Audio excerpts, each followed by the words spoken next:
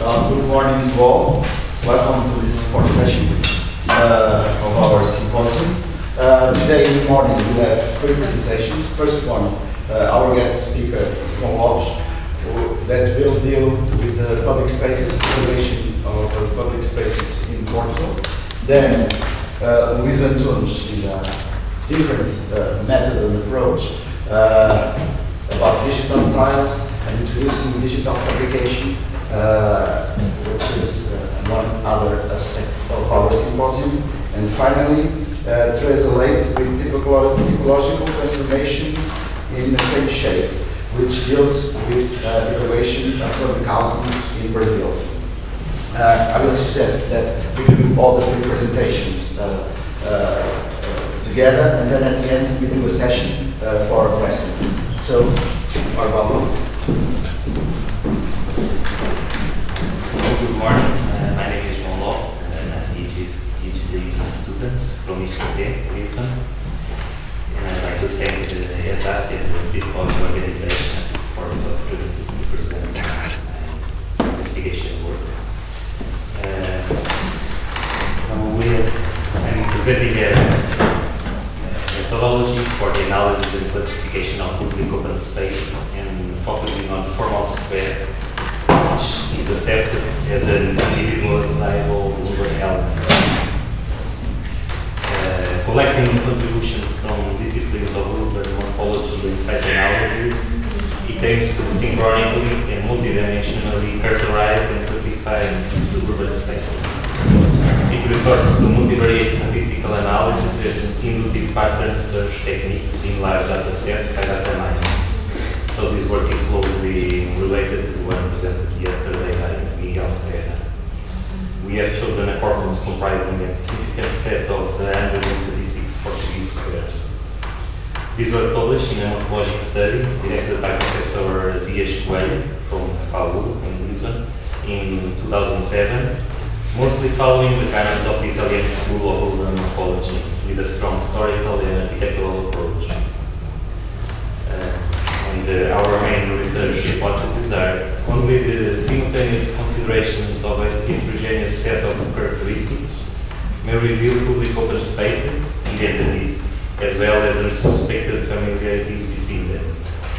And giving human limitations to create spaces or problems with more than 3 or 4 dimensions, computational methods of data mining combined with spatial analysis and algorithmic design can make a major contribution to urban morphology and design, eventually promoting a better integration of these disciplines.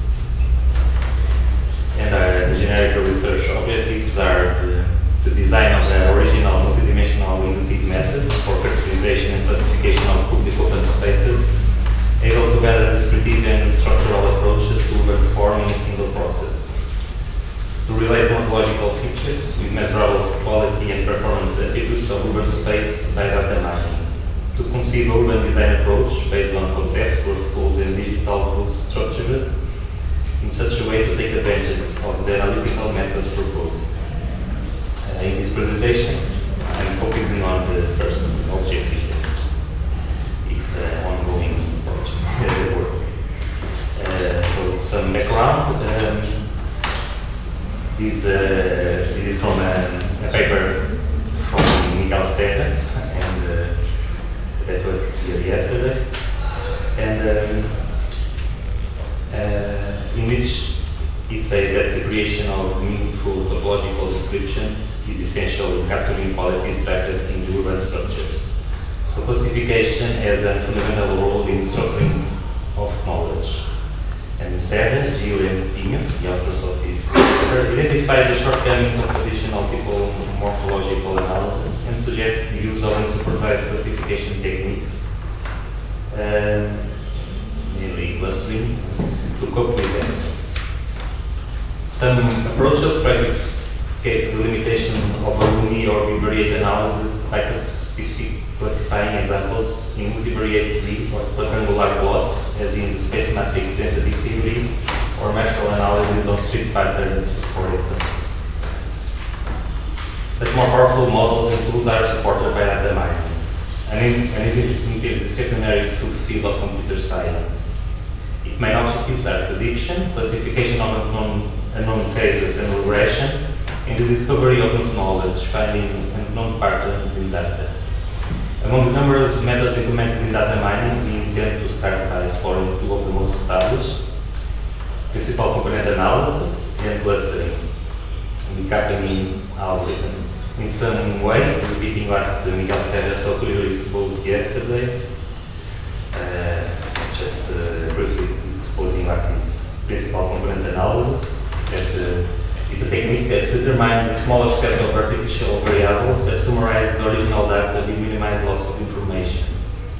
In the field of architectural morphology, below we can see Shanghai plotting a set of 20th century iconic buildings in the reduced space of the two principal components of their graph spectral analysis of the planet, and revealing unanticipated relationships even in the data. There is a clustering based on building program that is focusing there, and a chronological regularity from left to right, as Shannon points out.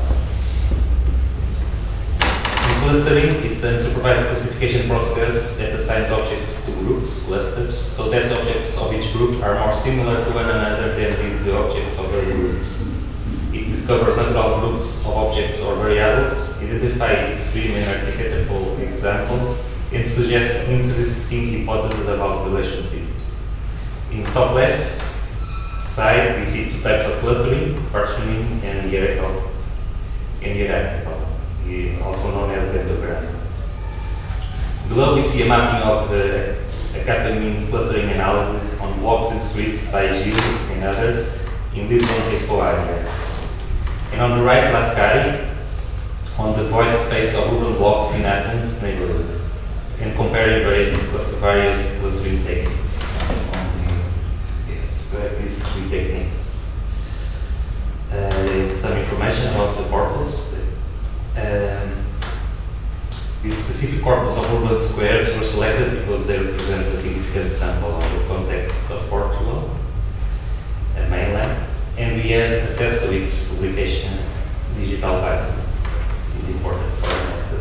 The information is comprehensive, the representation is systematic, consistent, and updated. It offers a careful historical and morphological analysis. The representation includes, for each square, vectorial 2D drawings, a simplified 3D mass model, aerial and street photos, as well as introductory texts on its location, history, and formal and architectural features. There is no spatial or formal data quantified, and that is our current task. The necessary information is being complemented using other online searches and sites of plays. The publication is accompanied by a multimedia CD that allows the exploration of existing graphical information and even its comparison in a purely visual way. One of the outputs of this investigation will be to add a comprehensive set of additional layers to it. Methodologically, this research collects concepts and tools from urban morphology, algorithm design, GIS, database, and data mining fields. Until recently, one of the recurring issues in literature on urban morphology was the lack of contact between the disciplines that constitute this field and between them and the design practice. Presently, we can notice that these frontiers are being rapidly eroded, as you can see in meetings like this one. Although computational thinking or computational design thinking may be considered independently of computers, these graphics illustrate how algorithm design, by introducing supplementary interface, adds a deeper level of abstraction to the scientific process. Its sensitive and interactive 3D nature, rule-based approach, and data integration and flexibility promotes the synchronization between analysis, representation, and design. We are making excessive use of the popular visual programming interface in Grasshopper for the creation of analytical models.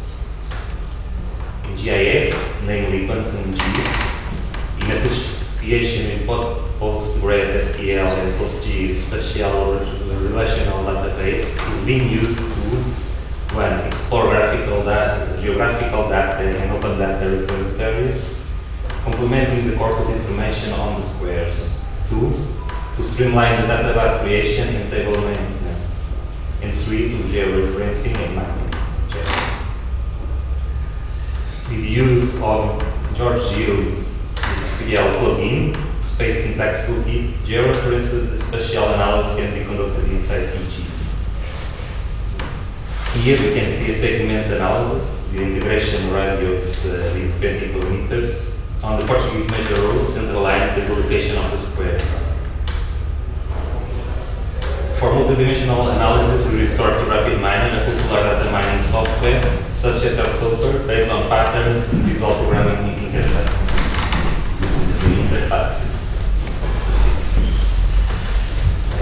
In the process of attributes extraction, some initial definitions and assumptions were made.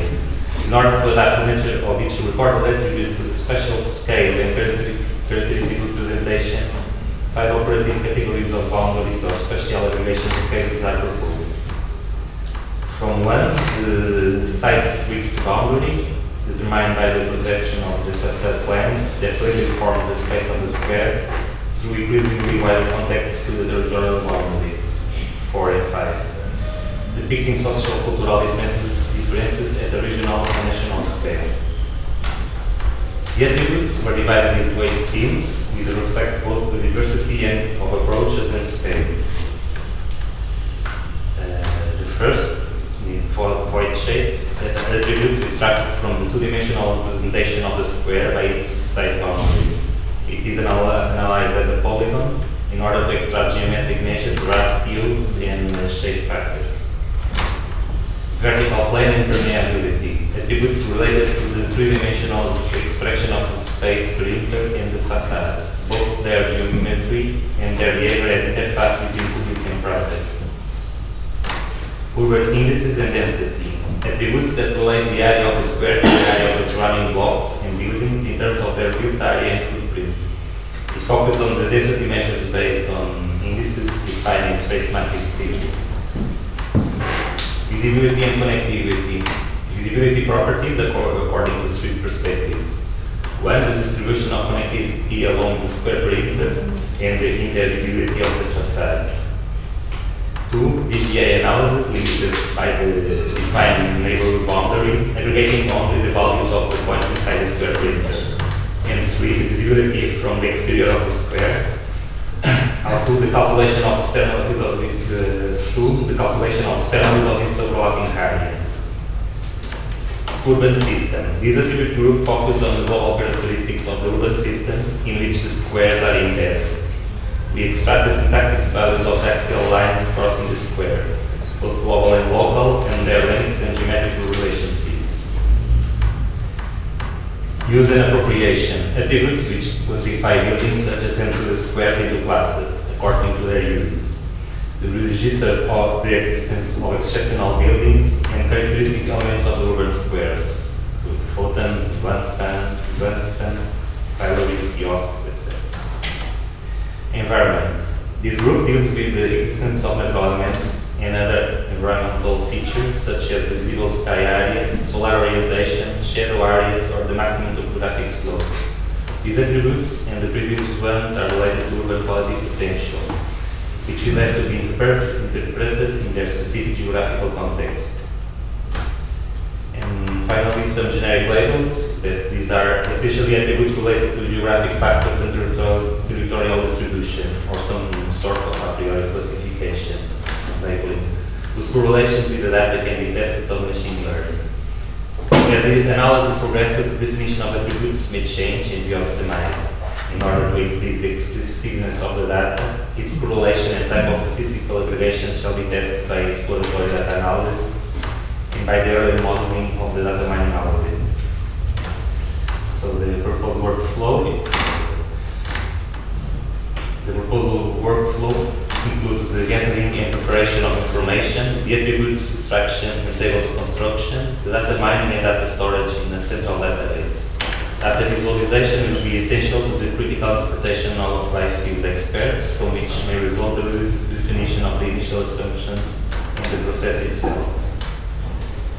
Some basic attributes are extracted directly, and composed attributes like relative densities and shape factors can be calculated within the database. We briefly describe some of the local algorithms requiring more complex and more specific modeling. Although very intuitive and user-friendly, native Grasshopper scripts have poor scalability. These are intended as learning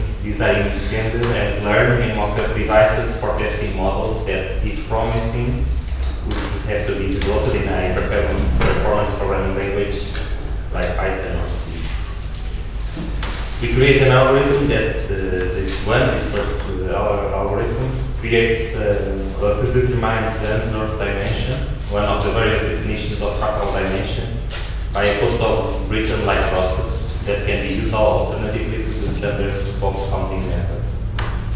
It has its pros and cons, but it is less computationally expensive, and in general, for non-mathematical fractals, the values we see. Based on work by Psarin Graduensky and Analaskari, we implemented a definition that allows the characterization of the square shape by the variation of its connectivity along its perimeter and the intervisibility of the facades. These are two more examples of visibility connectivity of the facades. In the bottom example, visibility is based on a fact. This definition seems quite simple. It's capable of finding the major segment inscribed within the perimeter of the square. It's maybe called the major diameter. And the major and minor ones perpendicular to the minor diameters, as well as the lowest absolute diagonal originating from a vertex. These values allow the determination of attributes related to shape factors, whose calculations are mainly taken from the fields of G's and the image analysis. This one, experience creates 2D isodists, but the new thing is that these are real geometric isodists without no radial sampling. It allows an accurate and interactive control of isodists location and the calculation of their geometric base attributes like occlusion and drift. Isodist fields can be created step by step for points in a grid using Grasshopper's animated slider and data recorder components as a simple for each loop function. However, it is computationally expensive and not presented as a substitute to isodists by radial sampling or their calculation by specialized data programs like BigMap or Syntax 2D. Other automatically extract the surface of the facades bounding volumes and calculate their area, height, maximum, mole, and entropy values of its distribution, respectively accounting for the presence of landmarks, a predominant height, and its complexity of it. And finally, this algorithm calculates the percentage of the residual area of the sky by subtracting the 3D solid isodists from a spherical surface representing the sky. Using a square grid of points sensors, it records the average percentage of the visible area of the sky, and combined with solar geometry, it can be used to calculate the areas permanently in shadow. Other Gibson-inspired metrics can be envisaged drawn from the 3Ds of this or the sky map shape. As a faster alternative, recently a 2.5-dimensional method is proposed, using Grasshopper's 2D isodists by radial sampling component on a radial matrix of vertical planes. Each point in space is characterized by a set of vertical isodists instead of a single horizontal one. The radius is for now arbitrary, and long landscape views are not represented. Nonetheless, it accounts for geometric features of the approximate environment, which can be modeled in greater detail than in 2.5-dimension GIS raster formats like the DEMS. Decomposing these of its perimeter in solid edge in red, occlusion edge in yellow, and limiting or hemispherical edge in blue. Some spherical visual metrics can be measured, including the view sky factor. configurational or relational measures like in graph VGA analysis. We need more sophisticated methods, like ones that are being developed here in ESAP by Professor Franklin's team or by classes. These metrics can be mapped in the field also. In this exploratory example, the field points are located randomly. What is being plotted here is not a unique metric, but a special distribution of 4 clusters determined by the examples, points, values of 3 attributes related to the 2.5D isolis. Clusters 2 in green, larger central spaces and 3 in blue. Edge spaces with good visibility seem more or less clear. The other two need a deeper interpretation. The best number of clusters is not an empirical problem. Normally it is established by the investigator or some heuristics relating to explaining variance as cluster number increases. Each cluster has an archetypal or prototypal abstract example, the cluster centroid. It is defined by all of its examples, attributes, mean values. The examples closest to the cluster centroid are tagged by a triangle. This example makes use of the Grasshopper plugin K-means clustering by Daniel David and others that implements this algorithm using the Euclidean distance function over the multidimensional normalized vectors representing the several attribute values of each point. As an experiment in rapid miner that I'm getting used to it, it's a little more complex this one.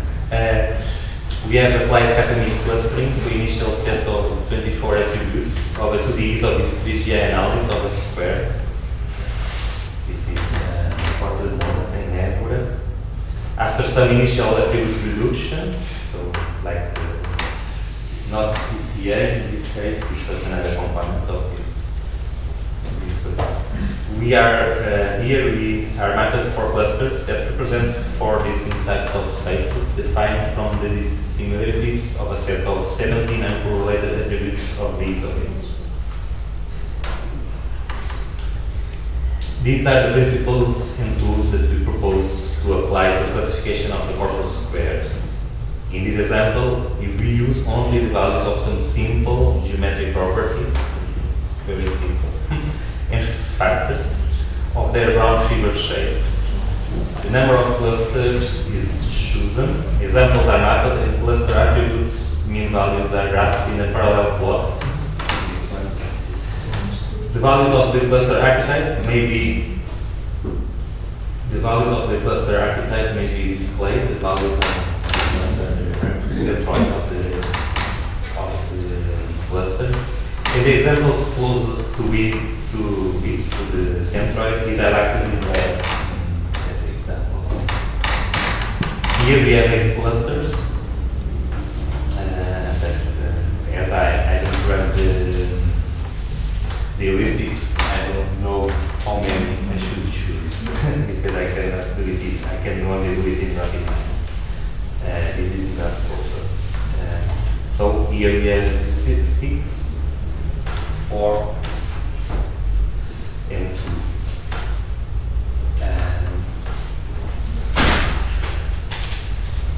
To help visualization and comprehensibility, we disentangle the square examples through a spring particle system using physical simulation. It should be random.